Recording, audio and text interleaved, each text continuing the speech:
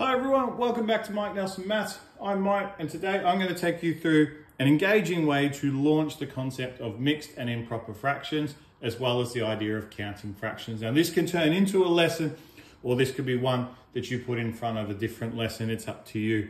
What we're going to look at first though, before we get going into how I would discuss this topic, is that a common misconception that actually holds students back from being able to explore deeper and more complex ideas around fractions, and that is their definition of the denominator.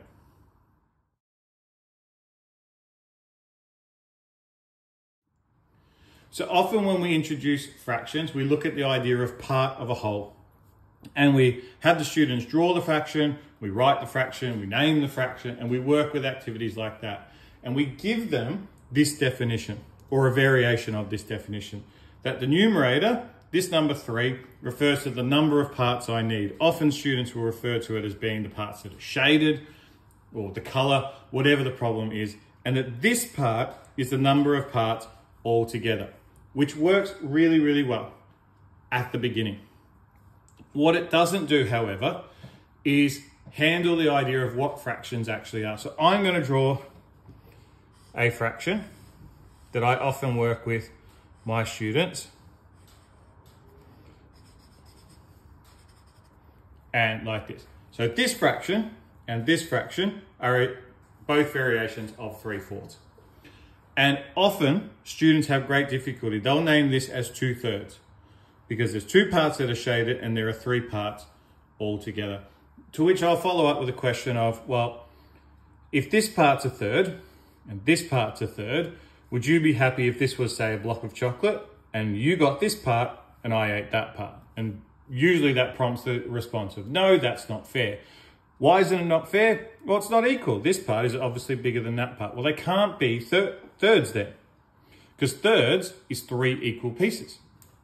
But often students are so drilled down to this being the number of pieces altogether that this kind of fraction doesn't work for them. Following on to that, how would you draw that fraction? If your understanding is that this is 7 pieces altogether and there are 4 pieces altogether, well, this is impossible. And often students will say that this fraction can't exist. So what we need to do is give them a different definition that is able to handle this, and able to handle that.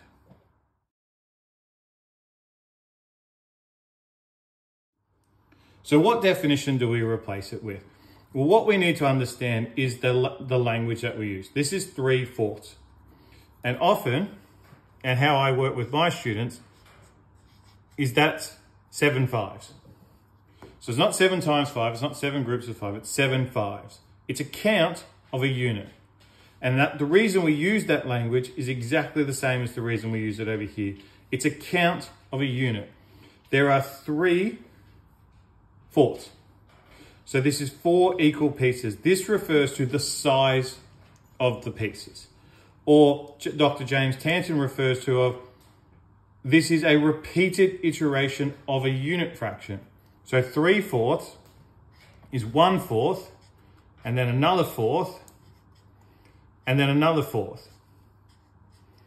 And that would give you 3/4. And we can count them. 1/4, 2/4, 3/4. This is 3/4. This is not the same fraction. So it can't be counted. It's not a count of a unit. But we can count this one, because if we had this one and then we repeated it onto this side, we would have halves.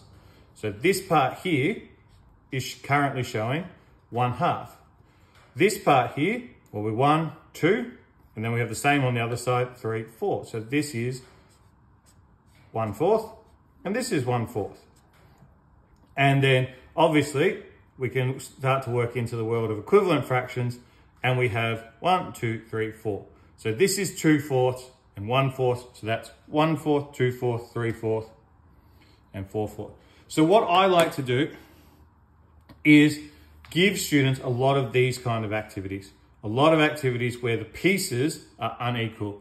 We always seem to give students fractions in which only one fraction is represented in the diagram, because it links nicely to what we've written. But this is only the basic one. This is also 3/4, but it doesn't look like that. And it doesn't follow that same definition. We give this diagram because it follows the definition of the number of parts all together, rather than this is the size of the parts within one whole. So within this whole, there are one piece that if you repeated it, you would have 4 of them. If you have this piece, you would have 2 of them. So this is 7 groups of 1/4.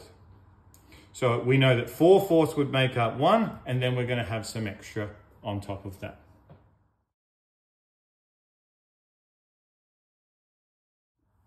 So once we've got a good understanding and a good definition of what the denominator is showing, then the idea of mixed and improper fractions start to take on a better shape. And something that we use a lot is the measuring cups. And what it clearly shows, first off, is when we're looking at this, is that when the denominator, the size of the piece, is getting smaller. So if you have 3 of them, that's bigger than if you have 4 of them, because the size is getting smaller, because the number of them is getting smaller. But what it also starts to show us is the ability to count. So this is a whole, this one here, and we can fill that up using the cups. And we get the students to count 1/4, 2/4, 3/4,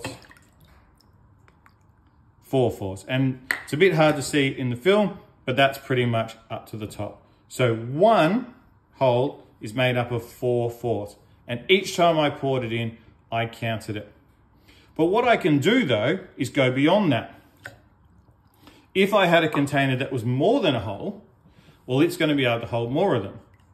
So 1/4, 2/4, 3/4, 4/4. Do that. 5/4, 6/4, 7/4, 8/4. So when we get up to 2, 2 is 8/4, and we can start to see that we can count these exponentially. We can go as many as we like. But what that starts immediately in my mind, and what I want to drilling into the students, was the number of these that I had. So if I go back to the start, I have 1/4, 2/4, 3/4, 4/4. But I have one cup, one whole cup. So that's 1 and 1/4, 1 and 2/4, 1 and 3/4, 1 and 4/4. 1 and 4/4 is 2 cups. So now I have 2.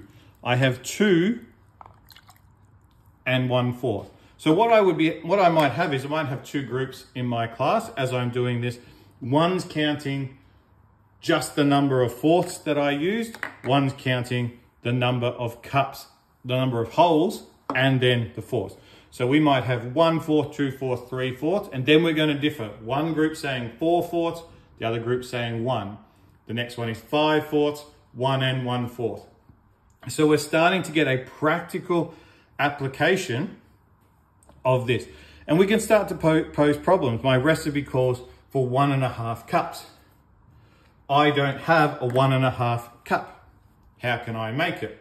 Well, I could, and obviously, what's the simplest way? Well, the simplest way would be to actually physically make that. So 1 cup, and then 1/2 cup. 1.5 cups, nice and easy. But what if I don't want to use this? What if I don't want to use 2 cups? What if I only want to use 1 cup?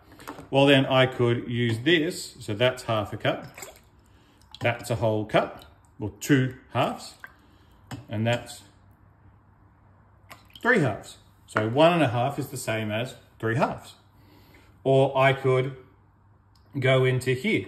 So 1.5, what's that the same as when we're working 4? So we're starting to explore the world of equivalent fractions, but still based on this idea of counting the fractions and being able to convert between mixed and improper. And we say mixed because it's a mix of whole numbers and fractions. And improper just refers to the fact that the denominator is equal or greater to, the numerator is equal or greater to the denominator. So then we have a look. Okay, so we can make 1.5 cups with this one and this one. We can make 1.5 cups with just this one. We can make 1.5 cups with just this one. Can we do this one?